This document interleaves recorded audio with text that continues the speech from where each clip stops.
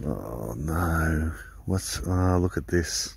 Oh, it's broken at the joint here, where I had tied it. But I obviously didn't. I missed that one. Should have been tied up here. It's blowing over. That's buggered. See that there? G'day, I'm Mark from Self Sufficient Me, and in this video I'm going to show you what we can do when you have a disaster in the garden and one of your tomato plants snaps off just when it's starting to grow really great. Let's get into it.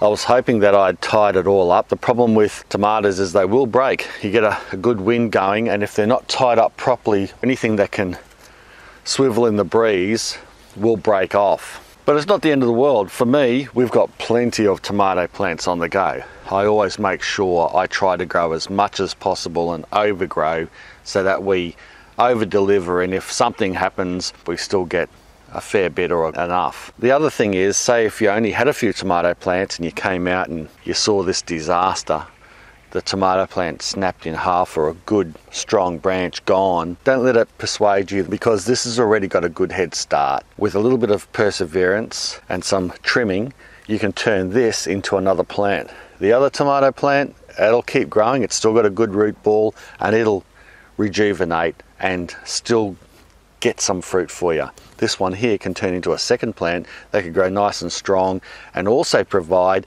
a lot of fruit. But before you go planting this and sticking it in the ground, we need to do a fair bit of trimming, and you've got to be fairly brutal.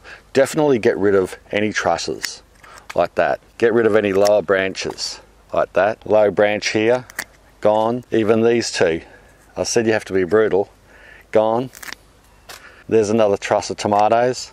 Gone. You don't want the leaves or the trusses of tomatoes or this stem to suck too much energy trying to produce. You want it initially to put out roots and get strong so that it can continue growing and then produce fruit when it's ready and strong enough to. This is even too much. Let's go there, and there's a little limb coming out. What they call it is a leader, and you can just see it there just poking out. If you left that grow, it'll grow out to another large stem. Pinch that out, and I don't want this one growing out of here either, so I'll pinch this leader out. But in fact, there's even still too much. You see this plant's bending over a bit. That will straighten out. Let's get rid of that. There's another small truss of tomatoes starting to grow. Get rid of that. There's a leader, but that's sort of at the top. That might be okay, extending that stem upwards. I think that's enough foliage. You need to leave some foliage on there so that it can get energy from the sun. It doesn't have to regrow, but I still reckon we cut these off in half. Cut that off, and a few of those extra leaves. We're left with a fairly bare stem. See that? And now we're going to plant it, and we're going to plant it all the way down, like a good 8 to 12 inches underground. Dig a nice deep hole, fairly narrow. Test it. No, deeper. I want it almost buried right up to its neck. Yep, that could do. Bury that all in.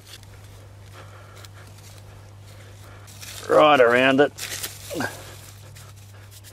And what I'll do now is I'll put a stake right next to it before it starts getting some roots, and then I'll tie it to that stake, and we can grow it up a stake on this particular plant, and that'll straighten it out as well. That's just a cockatoo going nuts in the background. Put the stake in. Yeah, that'll be pretty cool. Tie it up around the stake, and that'll keep those leaves off the ground. There, one more tie just up the top here to keep it straight. Allow for a bit of room for it to grow. Bit of mulch, bump it up a bit.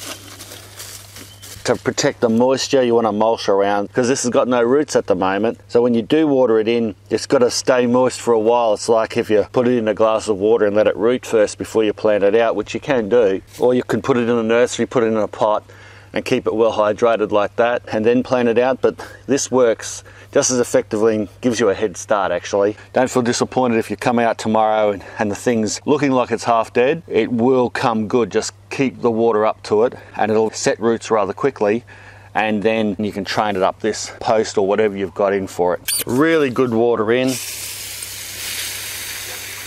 Like, I mean, soak the heck out of it to start off with, and then just give it a nice watering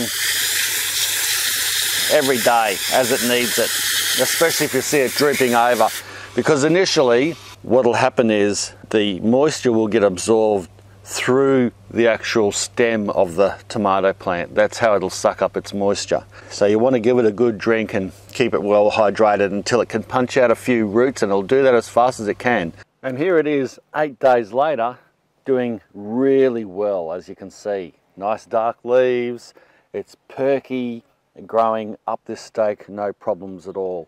Starting to get a little bit of new growth. The one that did break off is really difficult to find. Can you see the gap? I mean, that's just how fast the tomato plants recover and grow. Here it is. The gap has healed over, or the cut has healed over, and it's already shooting from the join here. That will grow into another leader that can replace this other one and be just the same as this one growing up and then over, if I wanted it to. But you can see there's absolutely plenty of tomatoes and branches that I can use anyway. Well, I hope you enjoyed this video. If you did, make sure you give it a big thumbs up. And remember, it's not the end of the world if your tomato plant snaps off, or indeed snaps in half. It'll still keep growing fine, and also you can make more plants out of it, even more than just one if you wanted to. Thanks a lot for watching. Bye for now.